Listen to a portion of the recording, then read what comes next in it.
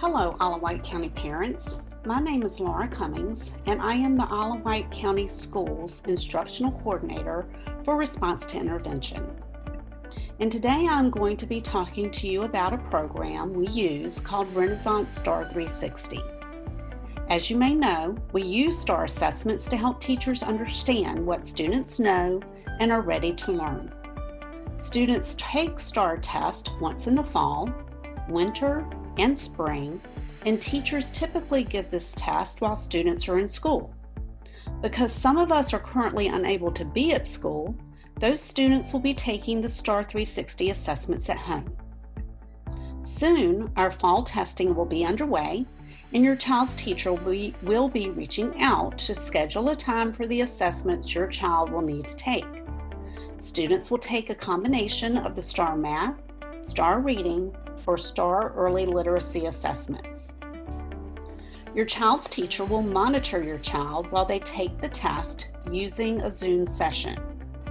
An adult should be available during this testing time to help your child log in and ensure they are on task and trying their best.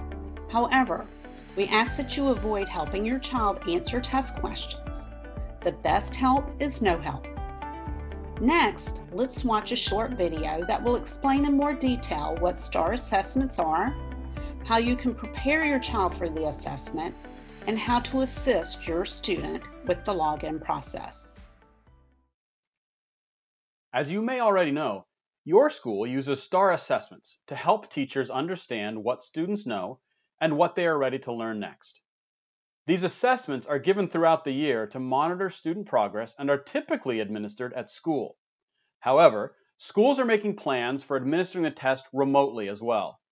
This video is intended to help you and your child understand and feel comfortable with the remote testing process. Here, we'll provide information about what STAR assessments are, preparation tips to get you started, and steps to help students log into the software.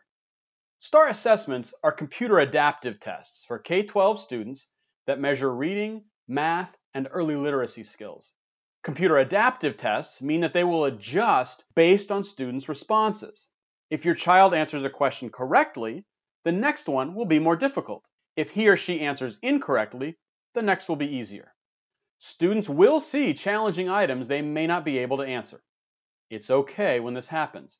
It is important that students test independently and try their best, so teachers have the results they need to plan instruction that best meets the needs of your child. STAR assessments are not pass-fail, and they will not impact your child's grade.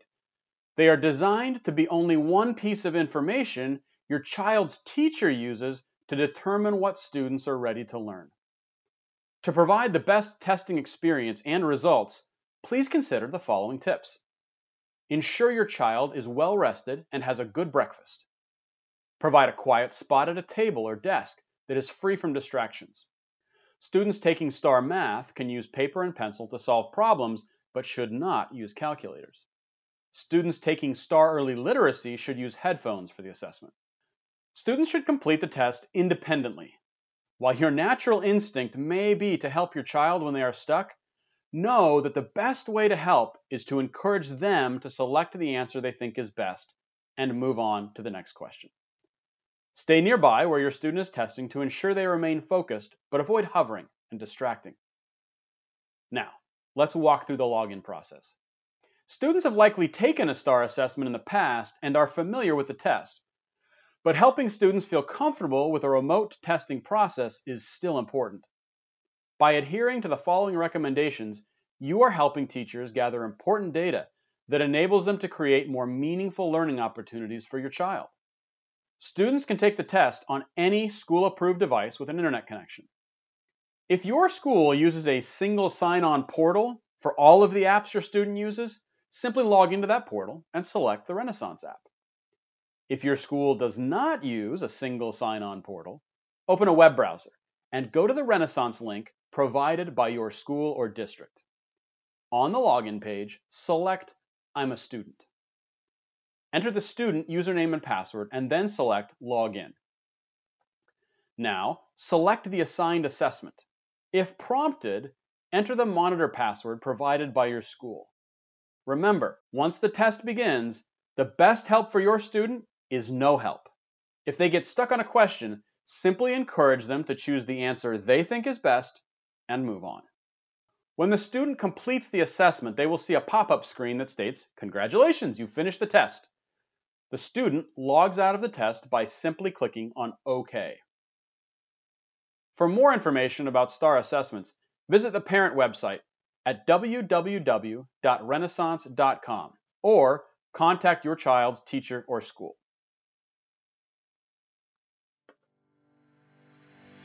Now that you know a little bit more about the purpose of the Star360 assessments, let's discuss in more detail the logging in process. As mentioned in the video, Alawite County Schools now uses a single sign-on portal, which is Clever.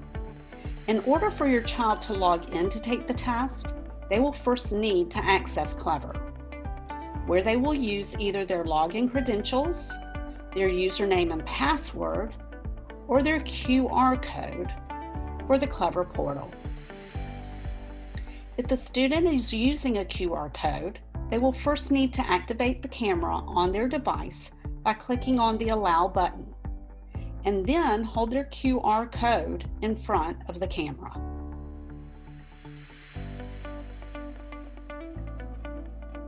Once students are in Clever, they should scroll down to the Assessments and Testing banner, where they will see the Renaissance Learning icon shown here, and they should click on the icon.